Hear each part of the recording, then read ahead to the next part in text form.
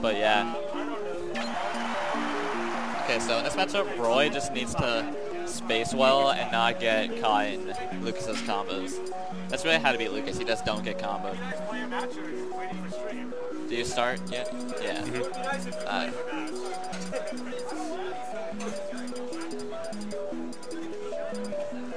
So Spaz, he's come pretty much every week, and he's always placed top 5 or 7 every single time. I don't think I've ever seen him below number 10. Yeah.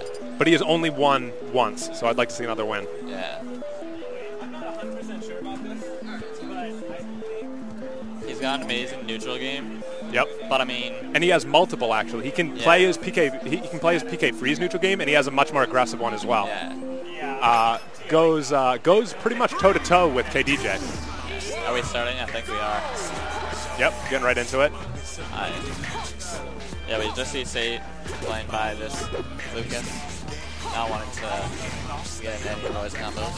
Roy has an amazing combo game as well. All right. We're gonna start some tap dancing. Okay, so against Lucas's downer, if you hold down, you are able to tech it and get away from it.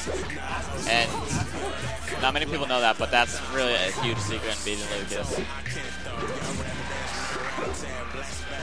And I don't think TDB knows that yet. Yeah, a lot of people would benefit from that because one of Lucas's most guaranteed kills is down air to up smash. Yeah, that's such a good kill option. It's practically guaranteed if they don't DI the SDI or know how to deal with his down air.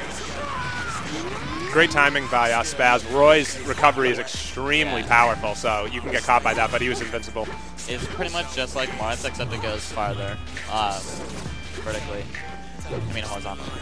It's very important for TBD to sweet spot his recoveries because Spaz will forward smash him even though he's not even on stage, just before he catches ledge. I really like this movement right now by Spaz. Short hop, down B to wave dash, to wave land.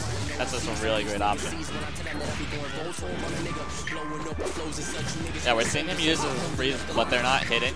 I think he's just using them to get stage control. I mean, like, I don't think he's hit with one this match, but he's getting so much stage control mobility from this.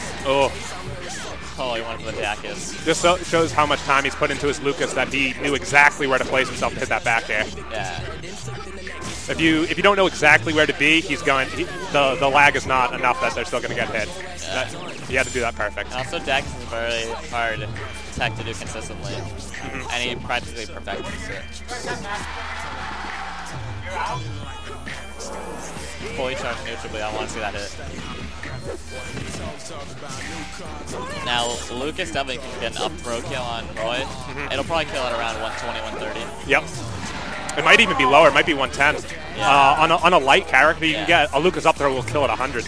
Well, it's actually not by the fall speed. So characters like Bowser will kill at like 120, but a character like Fox will only kill until 160 or something. Oh wow, that up tilt doesn't jab Alright, Spaz is going to be looking to secure this kill now, over 180. Just needs one up throw. The TDB there it is. Yeah, oh, why even do? Okay. Well. Yeah, just do that. I mean, people can mash extremely fast. But I mean, you still got the kill. Oh wow, that down tilt. Yeah, that low percent tap dance. This is exactly what I'm talking about. You need to learn how to do against that, or else that's 72 damage. And honestly, that easily could have been an up smash. And since he had the B fully charged, that could have killed.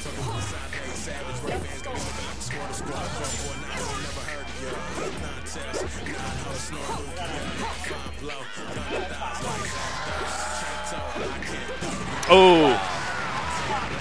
There's not much Roy can really do about that. Nope. He can't recover all the way out there.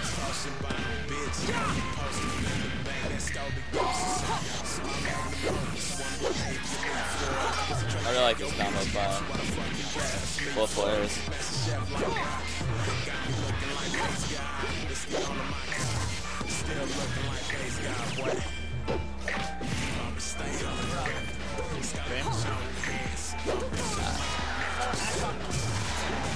No, I don't believe so.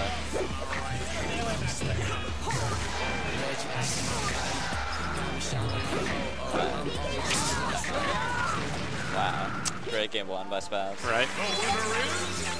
It wasn't quick work, but it was good work. I was about to say, was that game one? That was. That was a very long game.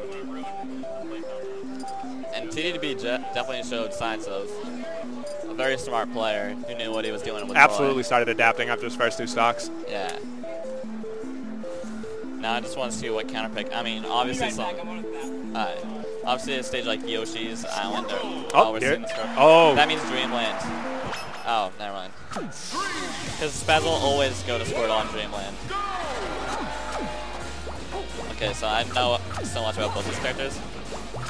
In this matchup, Squirtle really just wants his combos, and he can very easily gimp Roy. There's one. Well, that wasn't really gimp, that was just a low percentage kill. Yeah. And these side B combos are very awesome with Squirtle. My favorite part about Squirtle is that he can turn around, F smash, and go across the whole stage. That's a tech that I've seen Spaz use many times, and it's extremely safe on shield. The F smash. Squirtle easily has the best dash dance, and you see it used very well by Spaz. I mean, like, last game was very slow, this game is going very fast. I mean, 50 seconds in, he's looking to secure a second kill already.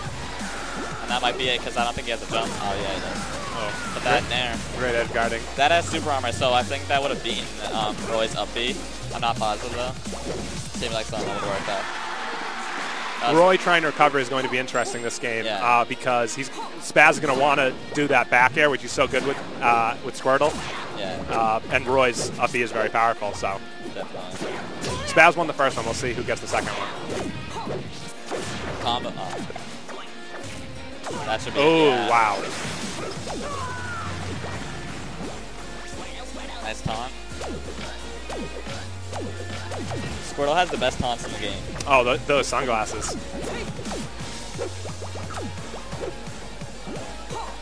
He still has the glasses on, too. Yep. Bubble is such a great approaching option. Oh, man, it's broke. But,